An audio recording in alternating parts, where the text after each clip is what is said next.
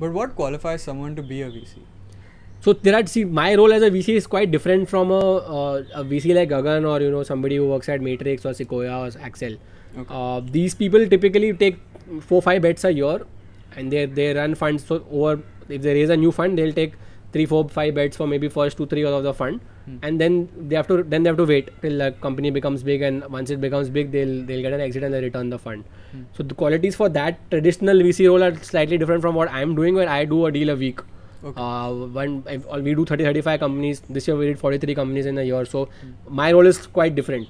But to be a general venture capitalist, I think the qualities you need are one. Most importantly, you need to, at least in tech, you need to understand tech and product. You need to understand how this world works, how technology works, how software works. How these companies why can these companies grow 1000x in a few years times. You need to have some kind of strong opinions about the future.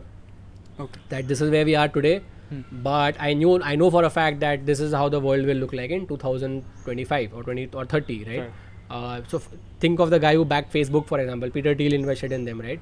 They had nothing when he invested. They were a college network with 2-3 campuses live, but he could see the vision, a world where a large percentage of humanity would be on a social network, right? So that kind of vision is what you need. Right. In terms of personality traits, you need to be generally curious about about just anything and everything under the sun, because predicting the future or trying to take a bet based on what might happen in the future, you can't think with one model.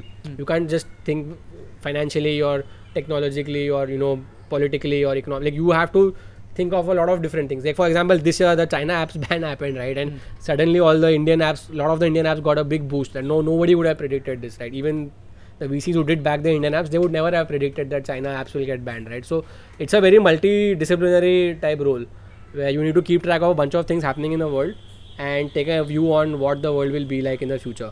So curiosity, you should like meeting people, you should genuinely like helping people, you should have the ability to help also. There are people who end up being VCs, but so some of them have maybe never built a tech product or never worked in a tech company or have never been a part of this world, but they, for whatever reason, they became a VC. But you can normally see the difference in that kind of a VC and a VC who has been there, done that. Right, when someone understands both sides of the game. Exactly. So the founders, because you are sort of you're like the sounding board for the founder who's building the company, right? They'll call you with all kinds of questions. Should I take this investor? Should I launch this product?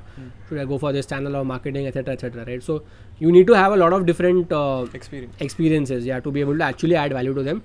Or you need to at least have a network where even if you don't know the answer, you can bring in some friend or know somebody else who can help the founder out. Curiosity. By curiosity, I mean you should like to learn things for the sake of learning.